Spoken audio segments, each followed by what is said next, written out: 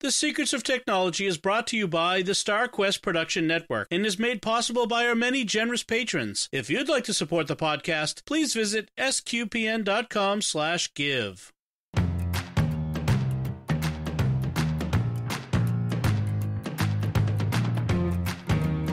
Hi, I'm Dom Bettinelli, and you're listening to The Secrets of Technology, where we discuss the technology news that's important to you from a uniquely Catholic point of view.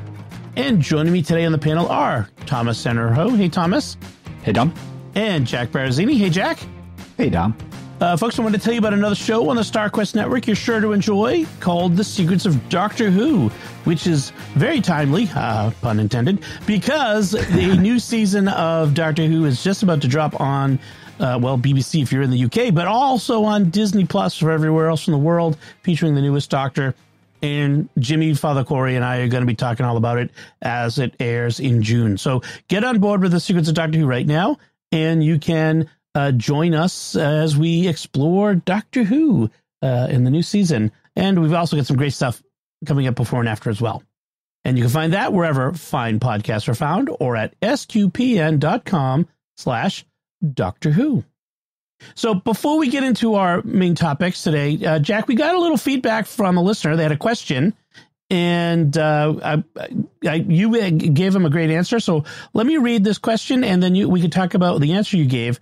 Ted Coville emailed in. He said, I purchased a Steam Deck late last fall, and I'm really enjoying it.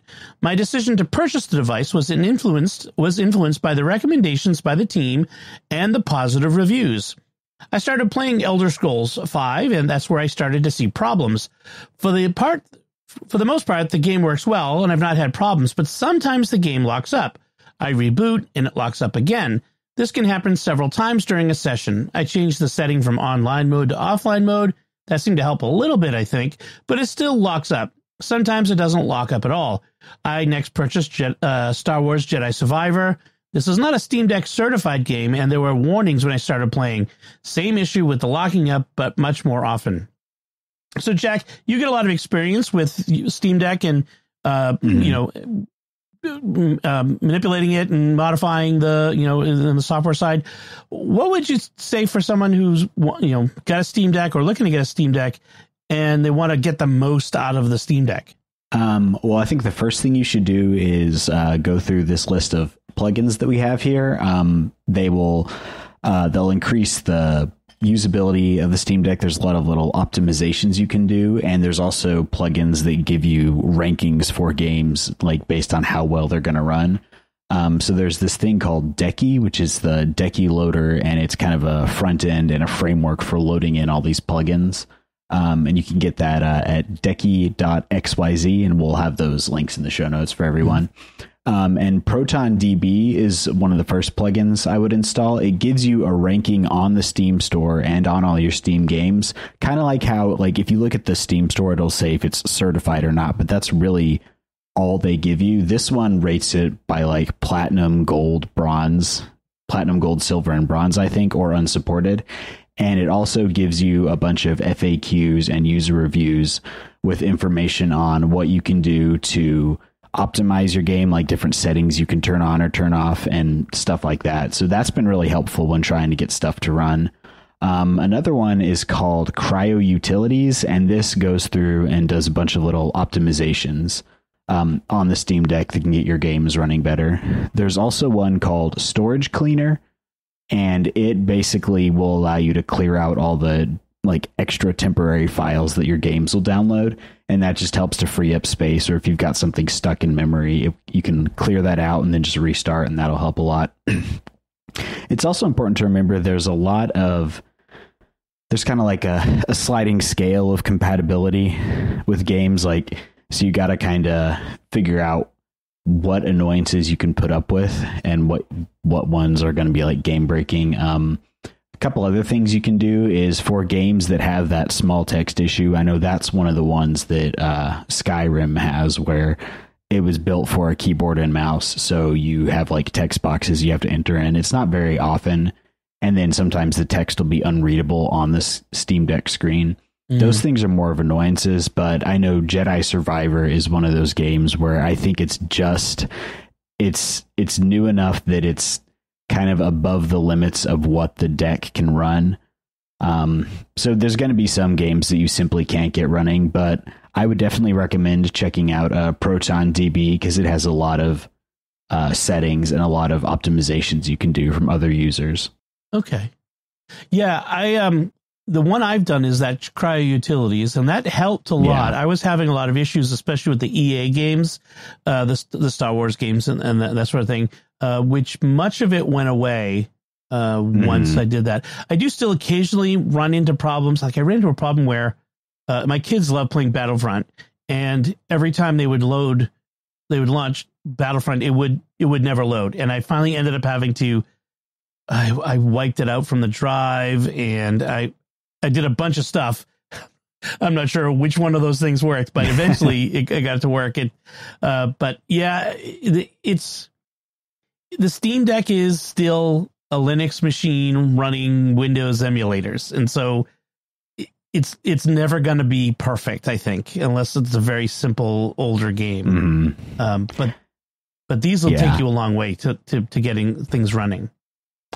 I would also say for EA games, because one of the biggest problems with their games is they have their like EA game thing wrapped around the game where you have to log in with an account and you have to be online. And that's really what causes a lot of those issues. So whenever I set up an EA game on my Steam Deck, I actually do it by plugging it into a monitor and using a keyboard and mouse, because it's much easier to go through that initial setup and get it working. And then you're usually able to play no problem. So I'd recommend that if you're having trouble with those annoying login screens. I have a Bluetooth keyboard that I pair to it. So I have a full-size keyboard and a full-size mouse. I do a Bluetooth mouse as well. And that way it's so much easier. And you could actually even, I have mine, I got an HDMI cable. I hook it to my TV when I want to. I mean, sometimes I just hook it to it so to play off of the big screen, but sometimes, or you could do Steam Link, which is a nice, option. There's actually an Apple TV app called Steam Link that lets you stream the image from the Steam Deck to the TV. So it's a little bit laggy, but not actually all that bad. So it's playable that way. So that way you get a nice big view. Yeah. Oh, one more thing I just thought of. If there's certain games that you want to play that either aren't available on Steam or just don't run on the Steam Deck hardware, you could look into the Xbox Game Pass, because there are ways to play that on the Steam Deck. And that's basically one of those streaming services where you can play a lot of different games, but they're just going to be streamed to your device. And I haven't done that on the Steam Deck, but I've done it on my computer, which is not a gaming computer. And that's worked really well. And I know that people have gotten that working on Steam Deck. Oh, I'll have to look at that, because that new Star Wars Outlaws game is going to be console only. So I really want to Star Wars games. I'm always into that. So that's cool. That's a good idea. Awesome. So Ted, hopefully that helps you and other folks. And if you have other questions, we love to try to help you best we can on the show. So if you got any questions, email them into us at technology@sqpn.com. So our main topic today is something that just kind of showed up. I forget where the link came from, but someone shared this link to this Atlantic article, which is the headline is, maybe you missed it, but the internet died 5 years ago. And it's just kind of funny. I love it. It's basically an article about this conspiracy theory that exists on the internet that it's called the dead internet theory, which says that the internet died as a independent entity, as a freewheeling place with people years ago, and that it is now mostly bots and deep fake generated content propagated by the government or some other, nefarious people, aliens or whatnot, to manipulate us and to keep us, I don't know, whatever you think they're trying to do, make us do, that's what they're doing.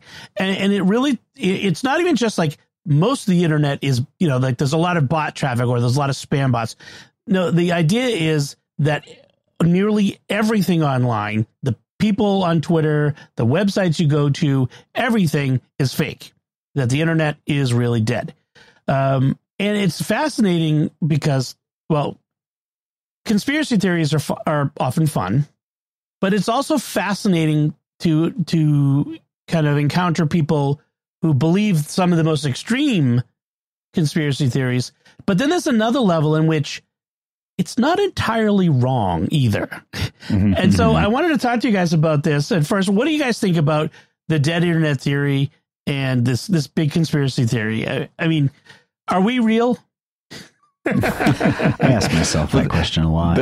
I was going to say, this is just the reformulation of a very, very long-standing existential crisis, right? Like the other minds problem. Yes. How do I know that anybody's real? I know I am real, but how do I know anybody else is real? Right. All my knowledge of the world is filtered through my senses, and my senses can lie. You can see hallucinations.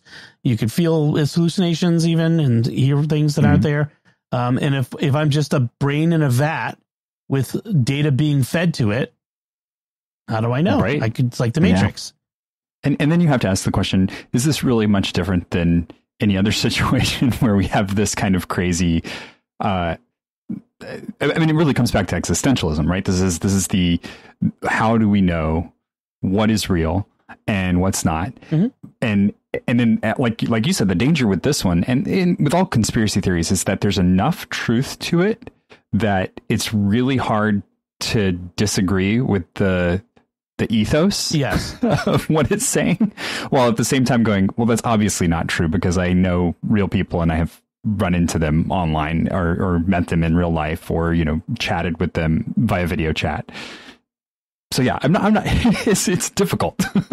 But the thing I think is most interesting about this is that this conspiracy theory really was just ahead of its time in terms of the problems, because we're getting to the point now with AI where, I mean, I don't think we're at that point yet, but I think we're maybe 2 or 3 years away from you could video chat with someone and believe and think they're real and then have them actually not be real. So this is one of those things where I think it's a conspiracy theory. And as with most of those, they vastly overestimate the competence of the government.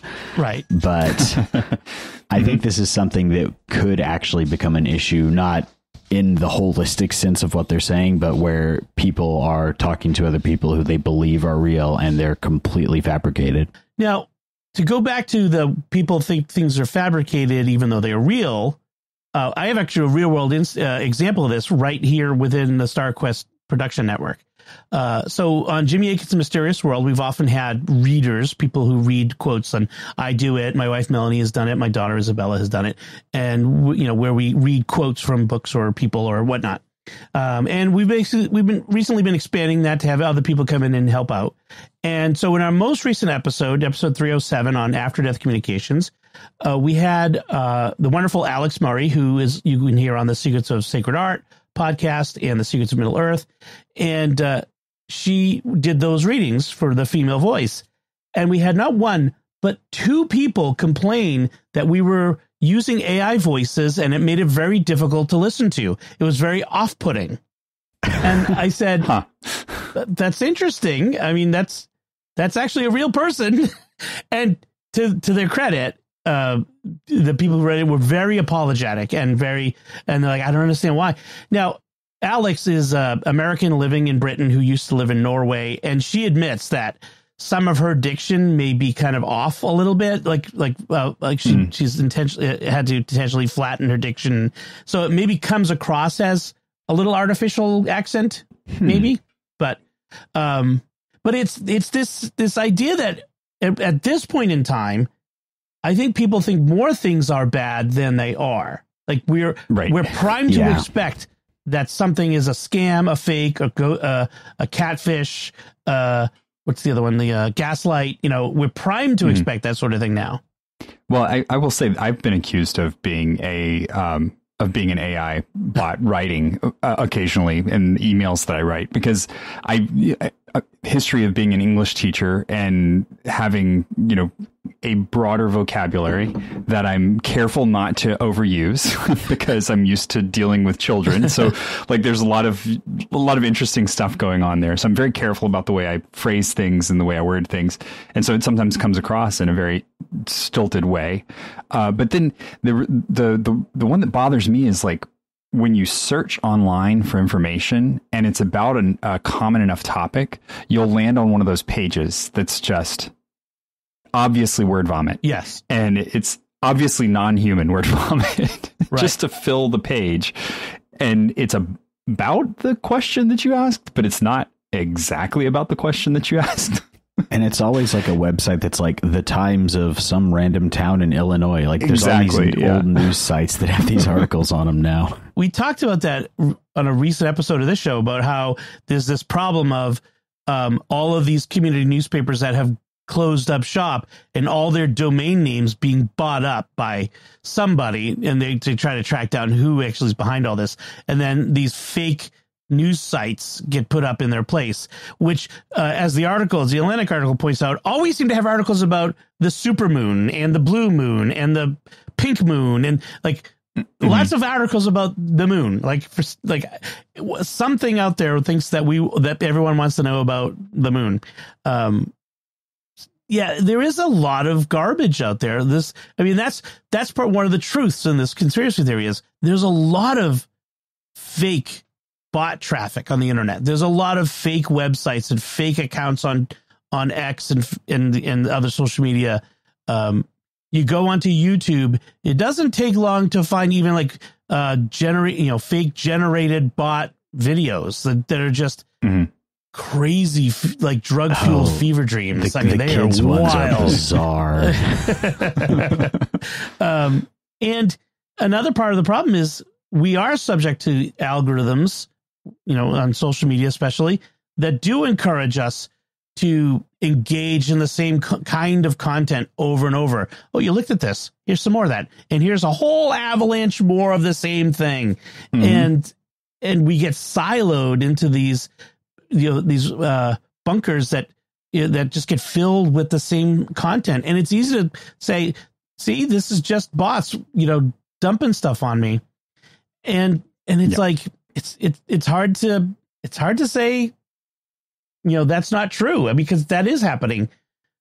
I just don't think it's as prevalent. I don't think it's not the extreme theory where the internet is dead and it's only this other thing, but it is a problem. Yeah. Mm-hmm. I will say I'm reading an interesting book right now. It's called Techno-Feudalism, and how capitalism died or how it killed capitalism, one of the two. And the basic theory that's coming out of this is the fact that there are these new feudal lords that are controlling the internet, and it's your big guys, the ones you expect, Amazon and whatever. Yeah. Exactly. And that they actually have gotten to the point where they own kind of our thought space and our existence online in a way that we can't. We're digital serfs now, and we serve them. They grant us the ability to use the market, but they extract from us a heavy tax in doing so.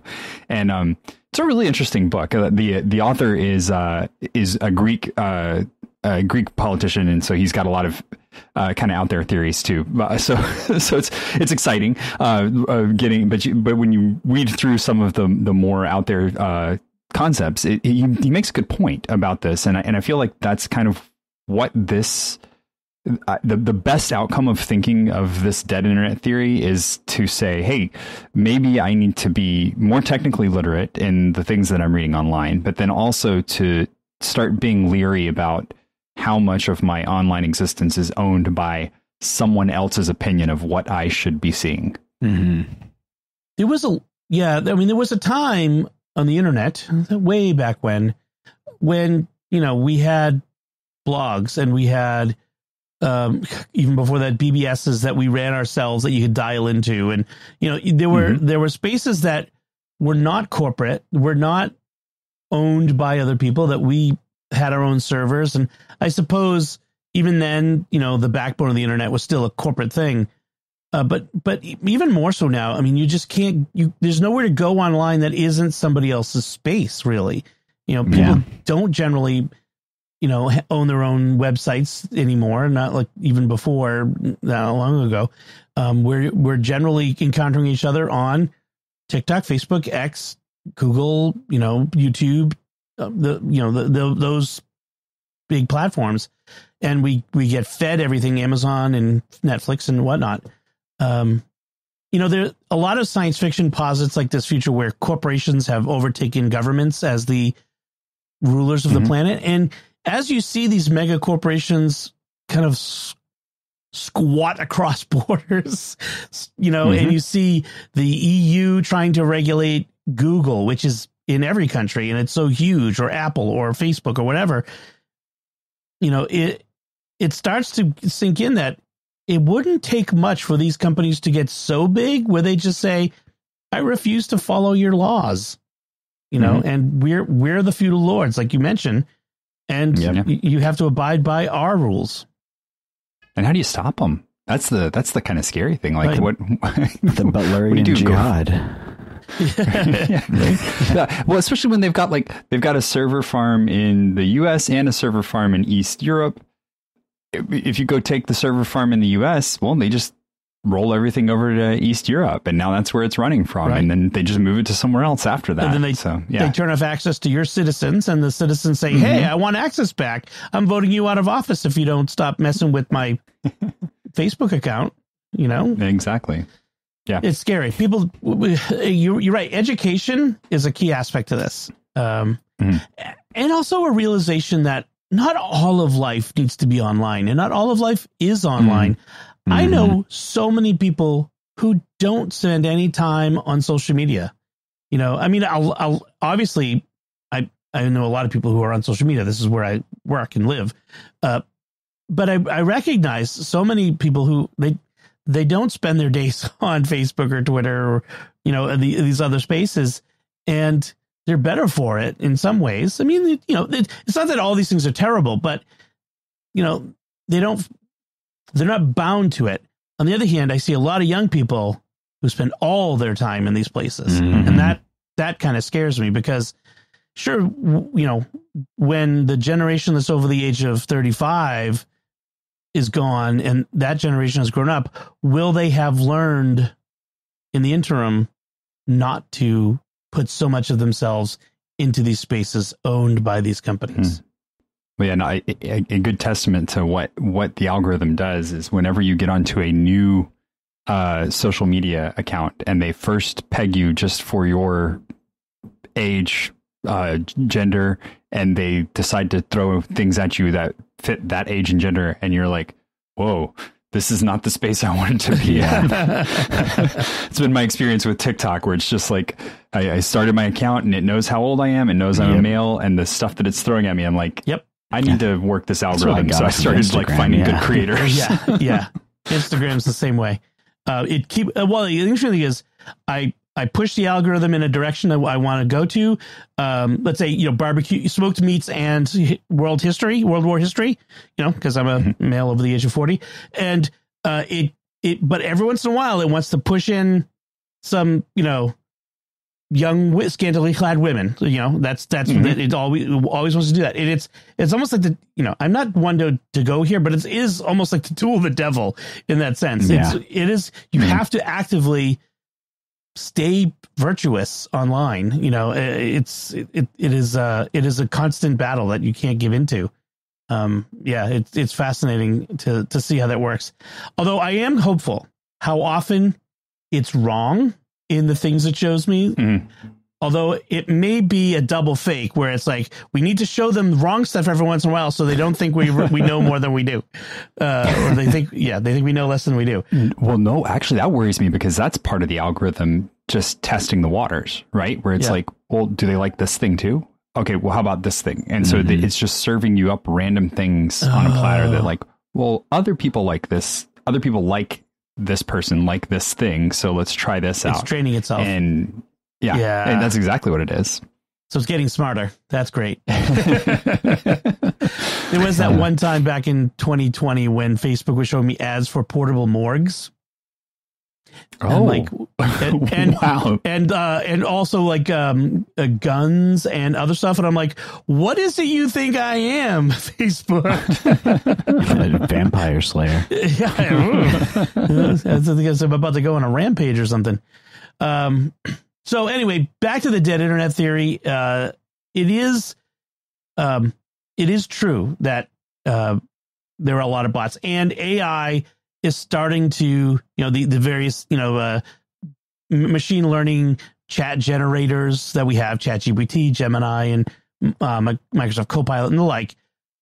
We're starting to see them fill some spaces up. And one of the things I really thought was funny, this was from a Forbes article on the same thing, was how people are filling up Amazon listings. They've proven that how many Amazon listings are just shovelware of generated content, because there was like a series of listings where it says, I'm trying to find it now. It was hysterical. All of the listings were, I'm sorry, but I cannot fulfill this request. It goes against OpenAI use policy. My purpose is to provide helpful and respectful information to users in brown. That was the name of the thing. Like, these people aren't even paying attention. They're just saying generate nonsense and post it. And they weren't even paying attention to what was coming at the other end. Would you buy a $325, I don't know, looks like an end table or something, with that on it? Like, man, talk about putting a red flag up so I know not to buy something. Yeah. So it's just lazy. Yeah. Yes. And that's a lot of Amazon, frankly. That's a whole nother conversation we can have about how much of Amazon listings are just junk, just terrible stuff that's just shoveled on there. There's a lot of that. This is a conversation we could continue to have, just about how much of the internet is nonsense out there and scams. So that's all uplifting. Anything else we want to say about the dead internet theory before we move on? I think that the comforting thing here, and we're gonna revisit this, because one of our headlines comes kind of back to this the same kind of concept. But I think one of the comforting things here is that we are getting to a point where we are all becoming overfed on the amount of information that's available to us. And that's a good thing, because one, it's causing us to be more wary consumers, more aware of what we're reading and more conscious about the intake that we have. But it's also causing us to disconnect. And we're all starting to think very seriously about stepping away, stepping outside, touching some grass. Yes. Right. Yeah. And this is going to push that more, because our kids are growing up. My kids are growing up in an era when it's so overwhelming for them just from the get-go that they are retreating to reliable sources of information. So actually printed sources of information. My kids love the encyclopedia because they can go find an answer there and they know it's the answer. Right? They know it's not some made up junk, or they don't have to wade through this, 8-page long thing that just keeps scrolling forever and ever to find a decent answer. They can go right to the encyclopedia, look for the highlighted words, and there they are.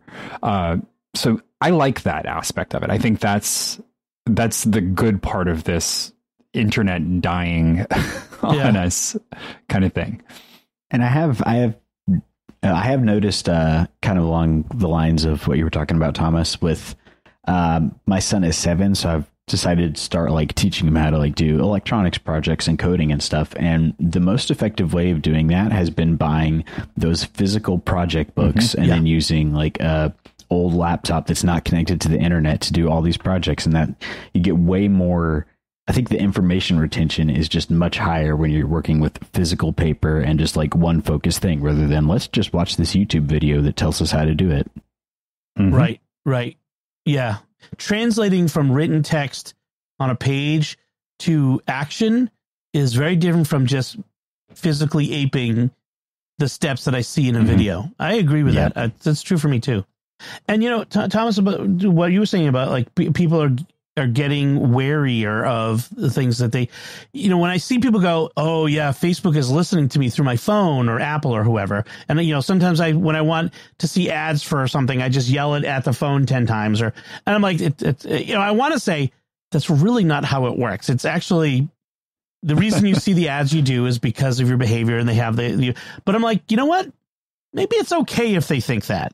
Maybe people should distrust their phones and their Bluetooth speakers and technology a little more than we do. Even if it's probably a little wrong, maybe that's probably for the best. Yeah. Just saying. I think so. All right.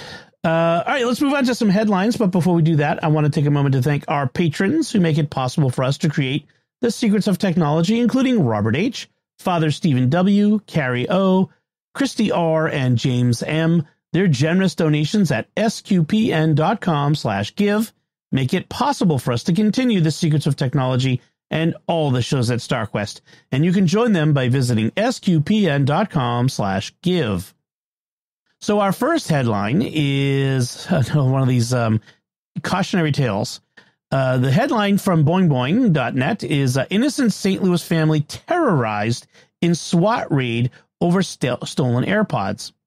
So what happened here is that in St. Louis last May, I think it was May of 2023, there was a carjacking and some AirPods were in the car, and AirPods have Find My, and the person whose car was carjacked told the police. So they opened up the Find My app and they saw that it was at this house in this neighborhood. And on that basis, got a no-knock search warrant, or I don't know if it was no-knock or not, but it was a search warrant with a SWAT team that busted down the door, came barging in, ransacked the house, put holes in the walls and in the ceiling, and terrorized this poor family. And in the end, it turns out the AirPods were in the street in front of the house because that's probably where the carjackers threw them out the window because they knew that there was Find My on AirPods. What do you guys think of this? I mean, this is terrible. You and I would know. Don't rely on Find My to be that accurate. Right. I want to know why they decided this was the best way to handle the situation no matter what. That's pretty much my take on it. The whole thing, just yeah. Yeah, it doesn't describe the carjacking itself, but I assume maybe it was a very violent carjacking. I don't know. Or that there were guns in the car. Like, that's the only thing I can assume, is that there were some kind of weapons in the car, and that means that going in to collect the stolen goods would mean that you were going into somewhere where there were weapons. But even then, it's just like, it seems very, very overkill. The way the article reads, it's almost like the AirPods were the only thing that were stolen. And yeah, like it would have been cheaper just to buy the person a new set of AirPods and just forget about it. Well, and I think the kind of the vibe I get from the article is that it downplays the carjacking part, and partially probably just for political reasons, but probably also for sensational headline clicks. Like, this wasn't about the AirPods. The AirPods were used to try to locate where the carjacking had gone, and they got it wrong, and that is also a big mess up on their part. Right. Yeah. If you click through to the original local paper story, it says that the carjacking happened 12 hours prior, 16 miles away. Around 6 a.m., two brothers were leaving Waffle House, because that's when you leave Waffle House at 6 a.m. Yeah, Waffle House. There you go. And it was probably a long night for those guys. And they were carjacked by a group of 6 people. 2 of the carjackers took off in the brothers' Dodge Charger, which is a souped-up car. And it said that the application for a search warrant said they had reason to believe that firearms, ammunition, holsters, and other firearm-related material were inside. Okay. Yeah. That's what I was thinking. But still, it's just like there's so little due diligence based on the Find My app, right? Yeah. Like you can't base your whole police force on the Find My app. You can't just bust into a house based on what Find My says. It just, this happens too often. We've talked about it before. Like, people have had other people show up at their house, like, give me back my phone. I know it's in here. And it's like, it's not that accurate. And Apple and Google have to do a better job of letting people know, like, it's sort of in this area probably, but that's not 100%. Don't go violent on people based on this. I think crazy. that they're, like, based on the amount of stories that we see about this kind of thing, I imagine there's going to, at some point, there needs to be some sort of legislation that says Find My is not allowed to be used as a police investigation tool or admissible in court as evidence. Mm-hmm. Or at least the sole basis or the primary basis.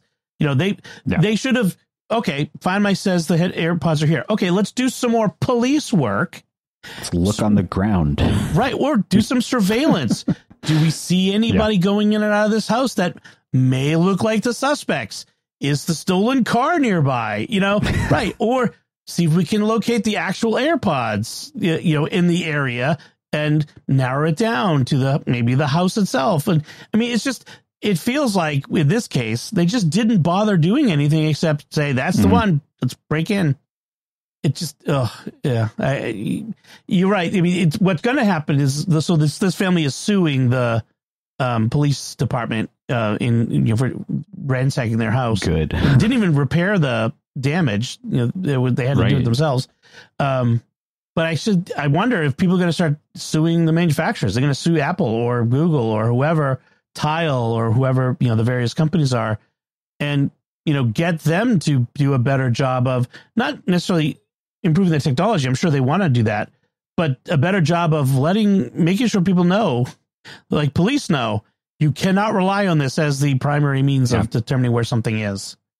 Mm-hmm. So, speaking of Apple, this other story is also related to Apple. Apple has relented and has suddenly started allowing game emulators in its app stores. You can now download a Game Boy emulator, a Commodore 64 emulator, and run them on your iPad, your iPhone, your M1 Mac, or even Vision Pro. Although, to be fair, you could always there's always been game emulators you could run on a Mac because it's not walled garden. You can run third-party software on there. You'd have to get it from Apple. But it's kind of fascinating. Apple had kind of treated game emulators as piracy software for a long time, but they suddenly changed their mind. What do you think? I am glad that people who have iPhones and iPads can finally play games. I've got an Android, so this has never been a problem for me. Old news. Yes, I know. For Android folks, that's not been an issue. What it boils down to is an emulator is not a problem. If you just have to. It's the software that you're running on it. Is it your software? Is it pirated software?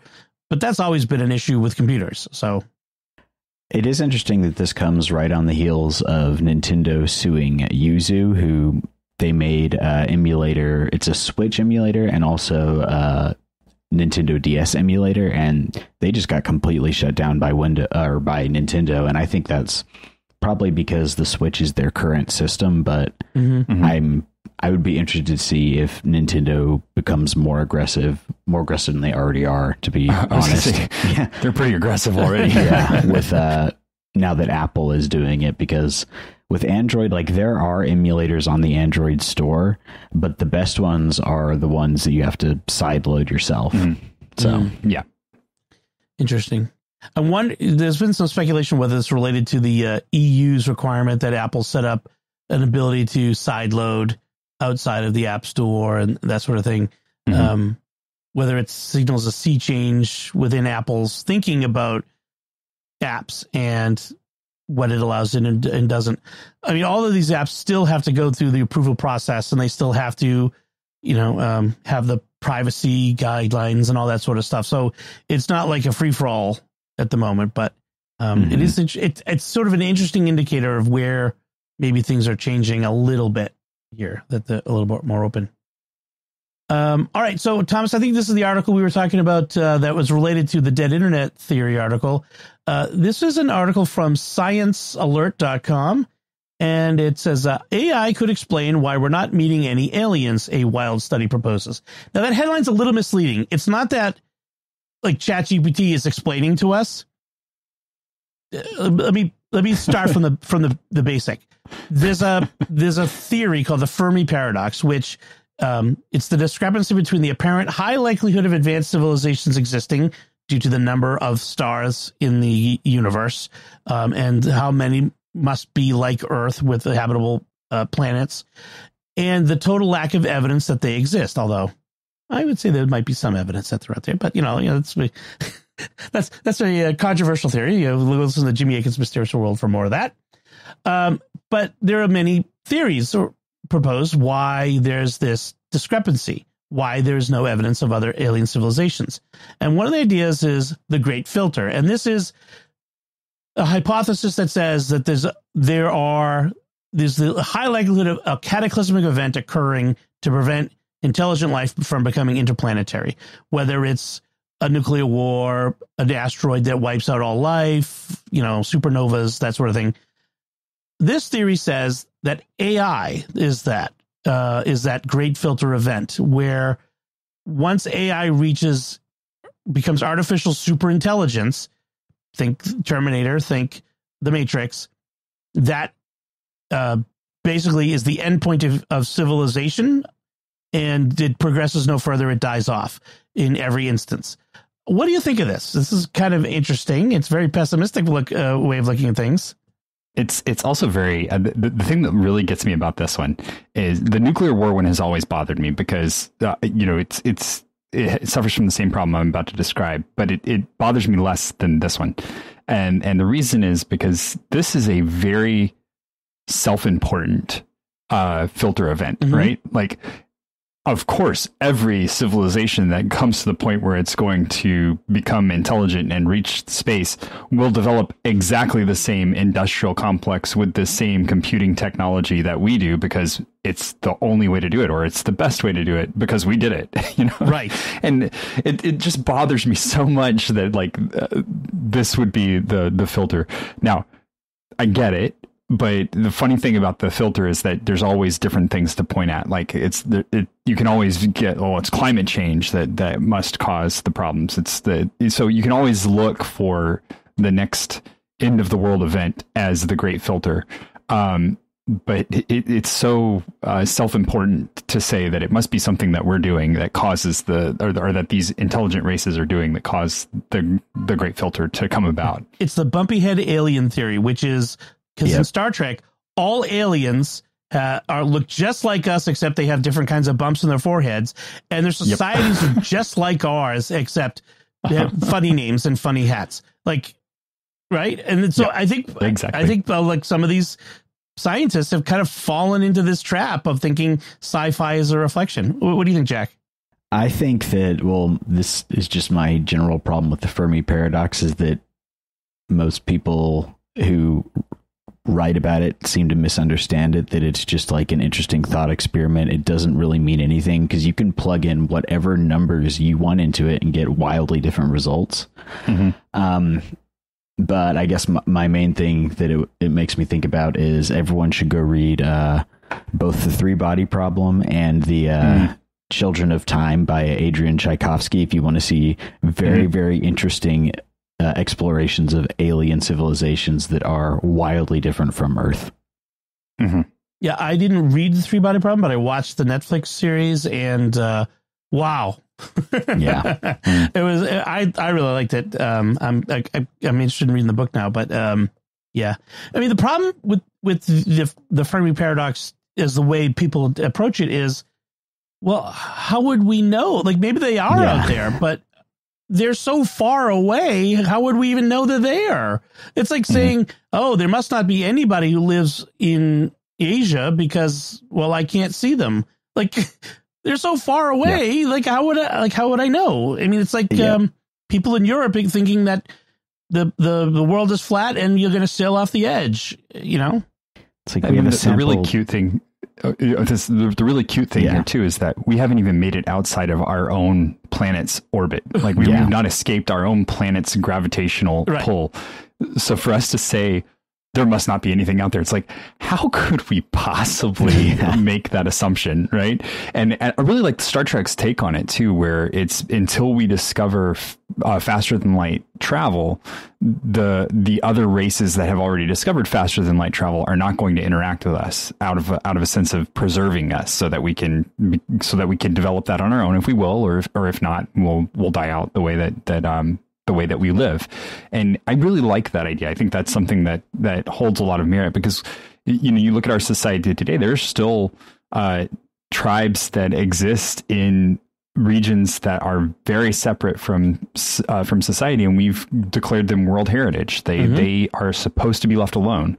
And that's the general consensus, is that we're going to leave them alone to do what they will, because that's their livelihood and their lifestyle, and it's not our place to walk in and mess with them. Right. Yep. Earth is the Sentinel Island of the galaxy currently. Mm-hmm. They probably come and look at us, but we can't see them because we're much more primitive. Exactly. Yeah. We also have a sample size. Sorry, go ahead. Go ahead. I was going to say, all this stuff is like based on a sample size of 1. Like, we know about our planet. We don't know anything else about anyone else, so we can't say anything else about it, really. Mm-hmm. If we had at least met one other civilization, then we could compare and say, okay, so they're like that and we're like this. So it's still a very small sample size, but at least it tells us something. But you're right. Like, all of these are valid points. We barely have made it outside the orbit of we haven't put any people past our moon, although didn't SpaceX did that? Yeah, but well, the Russians might have, but that's a different topic. Accidentally, not on purpose. Yeah, I've heard that one too. We should do that in Mysterious World. That would be a good topic. So in any case, this physicist, I mean, I don't know. I mean, I don't want to slag him because you're based on the one thing, but it just goes to show, just because someone has a degree in physics doesn't mean they've thought things through and whatnot. Yeah, we do need to be wary of artificial intelligence getting out of control and doing, and being used as a tool that is dangerous, like a lot of other things. But it's the scary thing of du jour. And, 50 years ago, it was ice ages and nuclear weapons, and now it's climate change and artificial intelligence. So I'm not worried about an extinction event 200 years after the Industrial Revolution began due to artificial intelligence. So, all right. Our last headline is on this story about a backdoor that was discovered that someone was trying to slip into a very basic part of Linux, the XZ backdoor. What's going on with this? You want to go, Thomas? I'll go. Okay, yeah. So this is really cool because it's like so much of my nerdness comes out in this one. So this is an open source project that's kind of at the root of a lot of what you do in Linux. So it's XZ is like zip. So if you know zip files, you know something similar to the way that like an XZ file works. And what was happening was that we don't actually know who is in charge of XZ. It's a persona that's in charge of it, but it's been around for so long that it's probably not the same person, but that persona is still in charge of it. And there was some stuff happening to the code. There were some changes that were made to the code that were going to allow a backdoor using really, really clever procedure based on key checking and fallbacks inside of the Linux kernel that have existed forever. And it was really neat, very, very subtle. And it was discovered because it's open source. So this is my favorite part of it. It's like everybody's like, well, open source is really dangerous. Well, yes, it is. But it's really cool because everybody gets to read the code. And a guy at Microsoft discovered this, a software engineer discovered this code change before it got committed and distributed. And what was happening was whoever was doing this was doing it very, very gradually and very carefully to try and avoid exactly this kind of detection. But when you have as many eyes on this kind of basic product as you do, it gets caught. Fortunately, like this one did. So it didn't actually make it into the wild, but it would have been really, really devastating, because it's essentially like any packages that you got were going to be able to be hijacked and used as a basis to bounce off of and get access to your computer. Yeah, and the reason that would be so bad is I don't know how many people realize it, but the entire internet runs on Linux servers. So it's not just your hobbyist desktop is going to get messed up. It's the internet could be destroyed. It'd be really dead then. I like to imagine in my fever dreams as a military or a spy thriller author that this was like China has this huge department of hackers. So does North Korea. So does Russia. So one of them, started like just the story of how this happened. Like in 2021, this user made their first known commit to the project, and then to a project, not the same one. But no one noticed at the time, but it got them in the door. And then the next year they submitted a patch to XZUtils. And then almost immediately a never before seen participant, someone who just joined, says, Lasse Collin, who is an actual person, the longtime maintainer of XZUtils, well, he hasn't been active enough. He needs to bring in this guy to be a additional developer on the project. And then some other people who also had never been active before, they joined in and said, yeah, they should. And so he did. And then this person in January 2023 made their first change to XZUtils, and then they gradually started making very subtle changes that opened up the door to them being able to make the big change without being detected. And I'm like, this is like spy thriller level stuff. Mm-hmm. It's wild. It really is. It's so devious. I'm thinking it's either that or it's like one of those big Russian cyber hacking conglomerates, which like Russian organized crime actually went out and hired a bunch of cyber hackers and, or otherwise co-opted them or whatever. That's where a lot of this ransomware stuff comes from, the big money stuff. So it's fascinating to think about who might be actually behind this and how close we just came to, like you said, an apocalyptic event where someone could have eventually, if once this propagated out, had a backdoor into any web server, any server on the internet. Yeah. I love how it was discovered by the Microsoft developer, which now think about this as I'm talking about it as like a scene in a Christopher Nolan movie, because that's what it needs to be now, the spy thriller. Right. He was doing testing on a Postgres SQL databases, and he noticed that there was it was taking a few more cycle counts than it usually did on the CPU. So it was like this minuscule like uptick in CPU cycle counts. And he's like, oh, that's weird. And that's what started him down finding out what was actually causing that. It was just like crazy. Thank God for nerds. And just so everybody is comfortable. Yeah, I was just going to say, just so everybody's comfortable with the fact that is like my everyday existence. They were like, this took like 2 extra CPU cycle counts, but that turns into like 9 extra hours worth of work, because when you're running, thousands of calls a second, it adds up. It adds up. Yeah. Right. You want every cycle counts. So kind of wild. Thanks for bringing that to my attention. That was, when you think about it, you dig past the very technical stuff. It's a cool spy story. And yeah. All right, so those are our headlines. Let's move on to our picks of the week. Jack, you're up first. What's your pick this week? My pick of the week, as ironic as it may be, because of all the time we talked about AI on this show, is actually Microsoft Copilot, which I'm surprised I'm positively reviewing a Microsoft product, but I've been using it a lot recently as I've been doing some development work and some IT work, and it's actually really, really useful. Like, it just pops up in the little panel on the side, and I can ask it technical questions. Like, I was doing something in Vim, and I wanted like a cheat sheet of all the Vim commands, and it gives me that. Or I had some issues generating some certs, and I got it to give me the steps, and just it's like conversational search, and it gives you the information you need, and then you can act on it, and I don't have to go like you said earlier, Dom, scrolling through Stack Overflow to find what I need.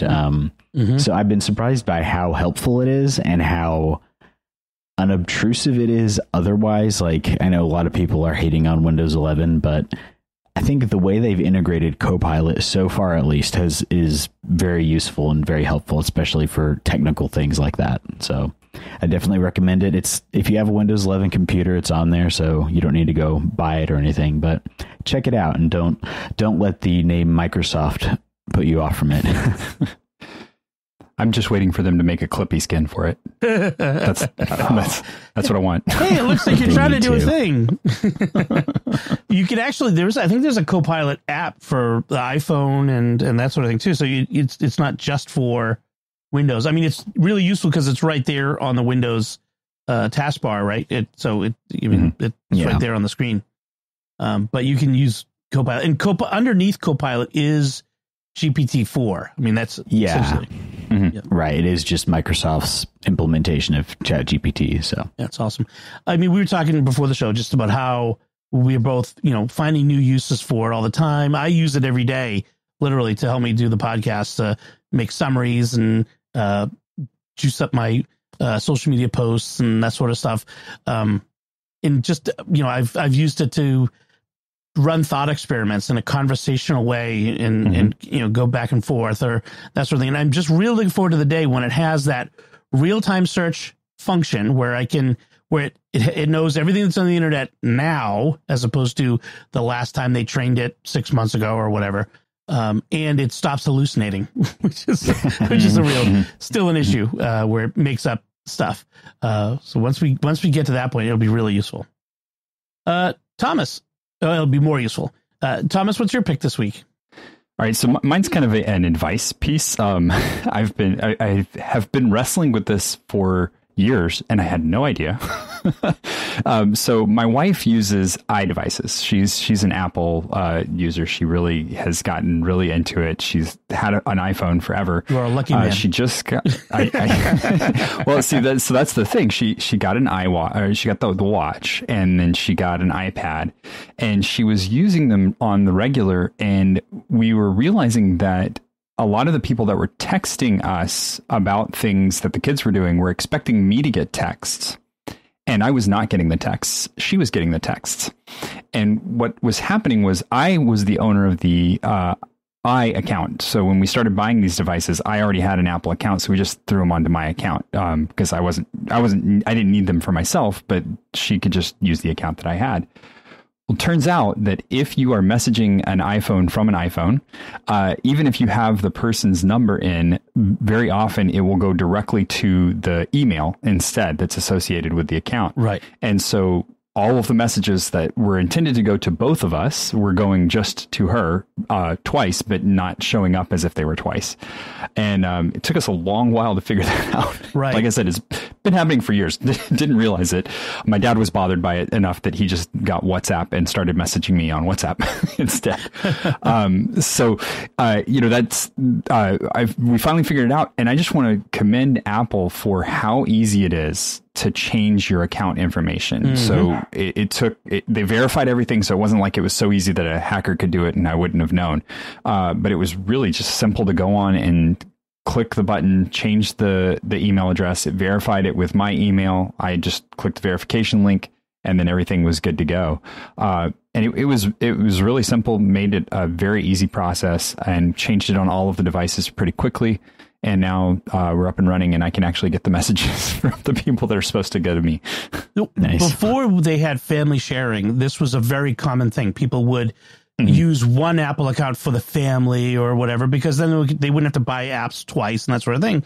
But this is a sort of problem because Apple wants us so that when you send an iMessage, it goes to all your devices, not just your phone.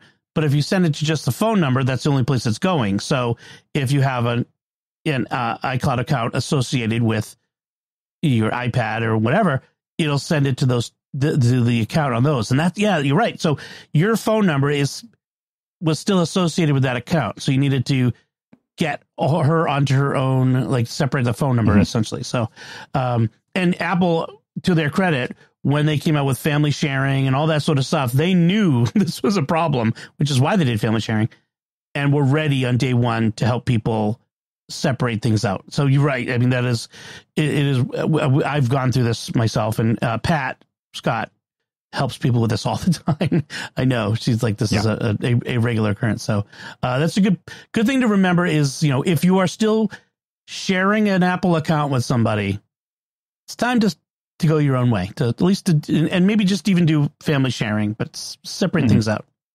That's good. All right. So my pick this week is an iPad case that I got for my daughter. She has an iPad. I think it's 9th generation, whatever. One of the iPad, not Air, not Pro, full size, 10.2 inch. And she wanted to make sure that it had a keyboard. And that's been an issue is a case is a case, but a keyboard case, unless you're paying the massive money for the Apple keyboard case, which is way more than it, and I would want to pay. You end up with a lot of janky things, and the Bluetooth thing is the issue, is because what you either if it doesn't use the smart connector is almost like being physically plugged in. It is physically plugged in, and it's got that responsiveness. But if you go with the Bluetooth, a lot of these Bluetooth cases, the connectivity is slow. It takes forever for it to wake up. You have to tap keys and wait for it to connect and all that sort of thing. So we wanted something pretty good. And so we got this one, and it's worked out really well for her. It's speaking of AI generated names, the Boryuan new iPad keyboard case with lots of descriptors in the thing. I'll put a link in the show notes, of course. And it's $26. In fact, there's a 5% coupon on it, so it's even less than that. And it's got let me see here. I've got an issue with Safari, with Amazon, where the images disappear, the product images disappear after like 30 seconds. I don't know why. It's really weird, but it's backlit. The keys are backlit. There's a slot for the Apple Pencil to be slotted in. This is the kind that doesn't have the magnetic pencil. It's the old style where it sticks in the side. But there's a slot for it to lock in. So it's a really nice keyboard. And the battery lasts forever. I mean, I got this for her last September, and I think she's maybe charged it once, if that. It's really been pretty good. So, and for the price, it's really, really good price. So I like that the keyboard's removable too. That's a feature that is very, very underappreciated in some of these. When the keyboard's built into the thing, it's very complicated to do stuff with it. Right. Mm-hmm. Yeah. It's Velcroed, so you can Velcro it, and then you've got this flat surface. That's the key. That's the iPad cover that you can still prop up the iPad without the keyboard. And then you can actually put the keyboard in your lap or move it somewhere else and still use it because it's Bluetooth. It doesn't need to be physically connected. So nice. Yeah, it's good. I recommend it. So that does it for this episode. And we would love to hear from you and what you thought of any part of our discussion. You're free to speculate whether we're actual people or not, or just deep fakes. You can let us know by commenting on the show at sqpn.com/technology, or the StarQuest Facebook page at facebook.com/StarQuestMedia. Send an email to technology@sqpn.com. Visit the StarQuest Discord community at sqpn.com/Discord. And you can find links from our discussion and our picks of the week on our show notes at starquest.fm/TEC252. That's the show number. Be sure to follow The Secrets of Tech in Apple Podcasts, Spotify, TuneIn, in your favorite podcast app, or at the StarQuest YouTube channel, youtube.com/StarQuestMedia, where you should make sure to hit the bell to get notifications. And until next time, Jack Baruzzini, thank you for joining me and sharing The Secrets of Technology. Thanks, Tom. Thomas Sanjurjo, thank you as well. Been great. And once again, I'm Dom Bettinelli. Thank you for listening to The Secrets of Technology on StarQuest.